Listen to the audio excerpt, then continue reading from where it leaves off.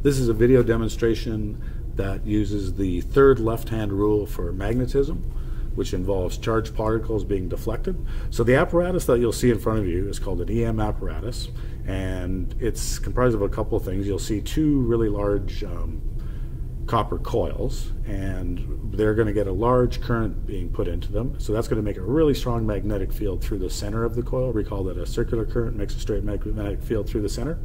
And so what's going to happen is electrons are going to come out of the right side of this tube at a certain speed, and they're going to go straight down if there was no magnetic field. Because we're going to increase the magnetic field in the coil, what's going to happen is that there should be a force towards the middle.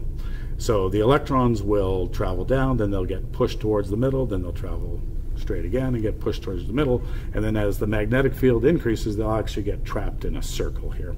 So we're just going to turn the lights off, so bear with us for a second, and we'll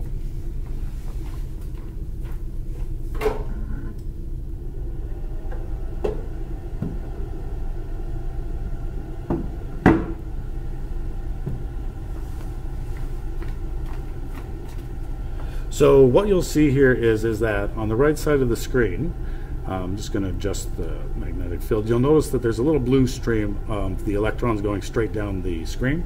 As I'm turning the knob here, I'm actually increasing the current in the coil, which is increasing the strength of the magnetic field.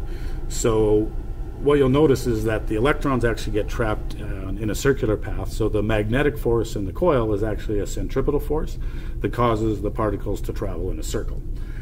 So if we adjust the voltage, which determines the speed of the electrons as they're entering, if we increase the speed of the electrons, the circle actually gets bigger. If we decrease the speed of the electrons as they come in, the circle gets smaller. And just to maybe look at the magnetic field again, if we increase the strength of the magnetic field, the pull towards the middle is stronger, so the circle actually gets tighter.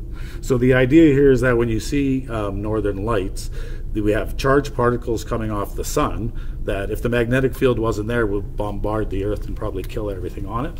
That's what they think happened to Mars. But because Earth has this strong magnetic field, the charged particles from the sun hit the Earth's magnetic field and get deflected away. And so that saves all life on the planet. Yes, it's that important.